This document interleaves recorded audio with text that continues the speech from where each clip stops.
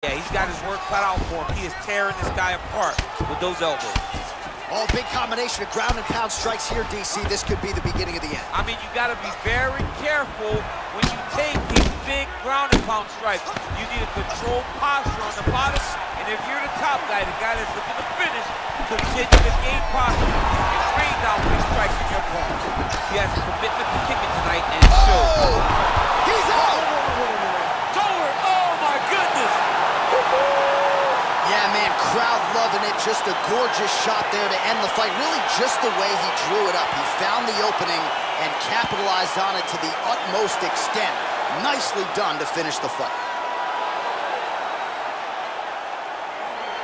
All right, let's take a look back at the replay. It ends up a knockout, but this was really a striking clinic from the moment they touched it. I mean, a competitive fight. That one guy finally found the shot that ended the fight. But both of these warriors displayed a ton of heart.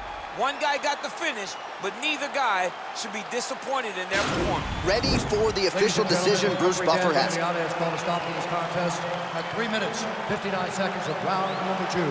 Declaring the winner by knockout and still the undisputed UFC light heavyweight champion of the world,